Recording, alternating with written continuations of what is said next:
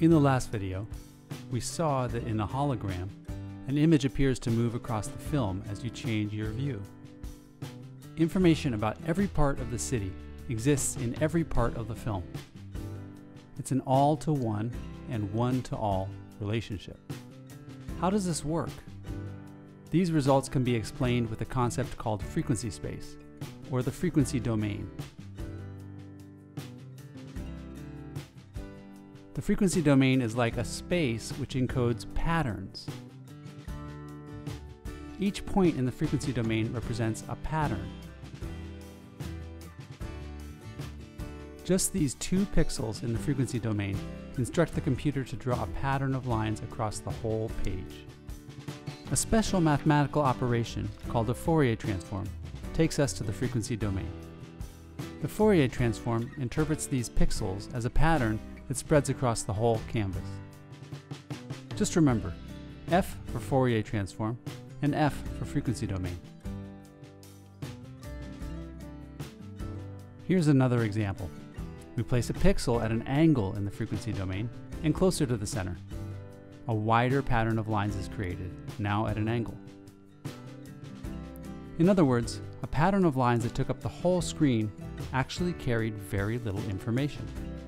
All we had to say was, draw a pattern with a frequency given by the value of the dot in a direction given by the angle of the dot, and fill up the whole screen with that pattern. The whole screen is affected by each dot in the frequency domain. The process works in reverse too. If we start with a pattern, a Fourier transform can tell us where to put the dot. Now, let's imagine a more complicated image.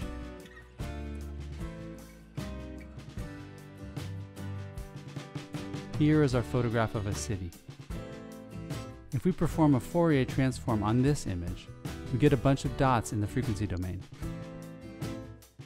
It turns out that the image of the city can actually be made from a bunch of simple line patterns, or a bunch of dots in the frequency domain.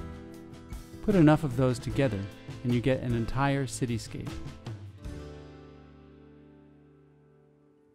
We can build up the city by starting with the low frequency parts and increasing to the high frequency parts. Each area of the frequency domain has information about all the city image, just at different resolution. Points near the center contain the broader patterns, while points near the edge contain the finer details. Now, to emphasize the key point, let's see what happens if we remove just a little bit of the frequency domain. We'll insert a mask, or black out a small range of low frequencies.